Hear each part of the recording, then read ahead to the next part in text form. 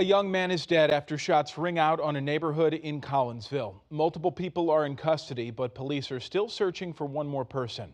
News 11's Kelly Hoskins has the latest on the investigation. The deadly shooting happened here in this residential area on North Seminary Street. Now, officers say they responded to shots fired, and when they arrived, they found the male victim shot multiple times. The Collinsville Police Department responded to the call around 7 Monday night with a report of multiple people running from the scene. Upon arrival, they found the victim near a sidewalk, suffering from gunshot wounds. The victim was pronounced dead at the scene. A woman who identified herself as the victim's mother said he was just 19 years old. Neighbors say they heard at least 4 gunshots. We were gone maybe 10 minutes, and when we were on our way back, the kids called crying and upset. They heard the shots and called 911, and he was laying there dead when I got back. Witnesses reported seeing 4 people running from the scene, and they were able to provide officers with descriptions. Police searched the area and located 3 people matching those descriptions and took the suspects into custody.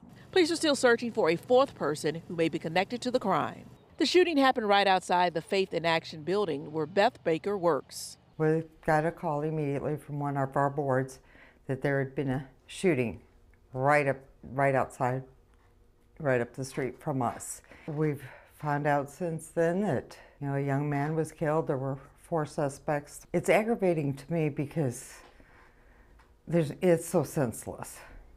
And I know what the families are going through. I've been there. It's heart-wrenching. It doesn't take a split second to be mugged or robbed or now we know killed. At this point, police have not released a motive or if the victim knew the shooters. Reporting from Collinsville, Kelly Hoskins, News 11.